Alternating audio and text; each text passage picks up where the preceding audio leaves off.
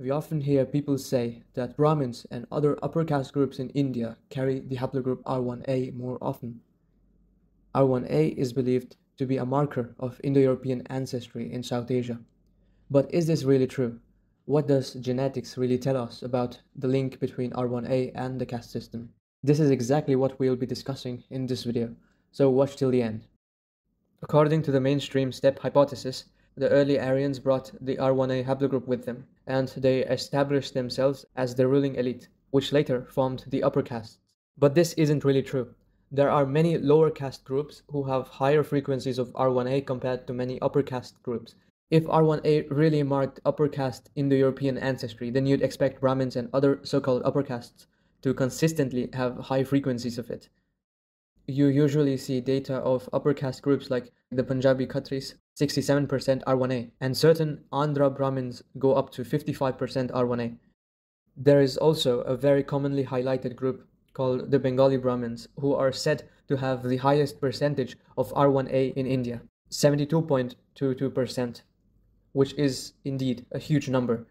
The fact that the highest percentage of R1a is found in a Brahmin group implies that Brahmins are largely descendants of steppe males who migrated into the subcontinent, right? Well, not really. Kashmiri Pandits, a North Indian, Indo-Aryan speaking Brahmin group, have just 19.6% R1a. Dravida Brahmins of Andhra Pradesh have only 13.5%, and they are Brahmins, the upper caste. 13.5% is actually lower than some tribal groups or Dalits. Other Brahmins from the same state of Andhra Pradesh show wildly different results, one of them having 26% and the other has frequencies above 50%. Now we look at groups that are not usually considered upper caste. The Ahirs in Punjab Haryana region score 63% R1a. The Minas of Rajasthan, a scheduled tribe, they score 38%. The Medars of Karnataka have 39% R1a. Paswans of Bihar are a scheduled caste and they are considered Dalits, and they score an R1a frequency of 41%, which is indeed a big number. From this data, we observe that the tribals and Dalit communities discussed here score higher percentages of R1a compared to many Brahmin groups. They score more than Kashmiri Pandits and Andhra Pradesh Brahmin groups. The Ahirs, who are a middle caste, score similar frequencies as Khatri groups. As you see from this data, R1a isn't some clean-cut marker of caste or Indo-European ancestry. It is scattered across caste, regions, and social groups, showing that the population history of India is far more complex, and therefore saying Aryans came and became Brahmins is a dumb statement based on ignorance. Now let us talk about the group that is often cited as having the highest R1a frequency in India, the Bengali Brahmins.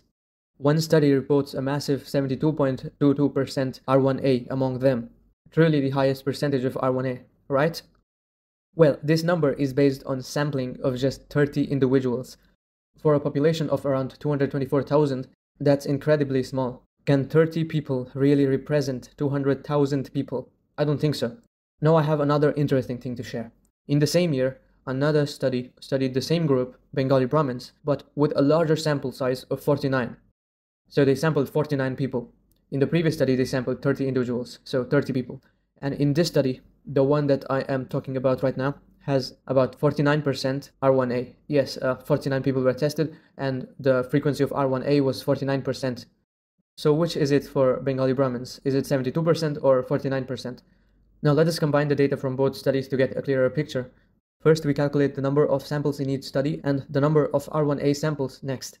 Sharma et al. Has 22 R1a out of 30 samples, and Underhill et al. Has 24 R1a out of 49 samples. So in total, we have 46 R1a samples out of 79 samples. Now if we do the math, we now get the R1a frequency of Bengali Brahmins to be 58.2%. This still isn't enough to draw strong conclusions, but it is far more realistic than cherry-picking one inflated number from a less sampled source. We really can't tell much with 30 or 49 samples, but if we merge them together, we get a more realistic value, which is 58.2%. Here's a middle caste group from Punjab or Haryana shows 63% R1a, and that's higher than the merged average for Bengali Brahmins. This clearly tells us that R1a is scattered across caste lines, and any strong link between R1a and caste falls apart when you actually look at the numbers. By the way, I've also made a video on Kalash genetics, and according to data from a recent paper, their R1a frequency was just 2%. That's right, only 2%. So if you're interested in that topic, make sure to check out that video as well. I'll be discussing more about R1a in South Asia in upcoming videos, so make sure to subscribe if you do not want to miss it. And let me also know your thoughts on this video. Thanks for watching.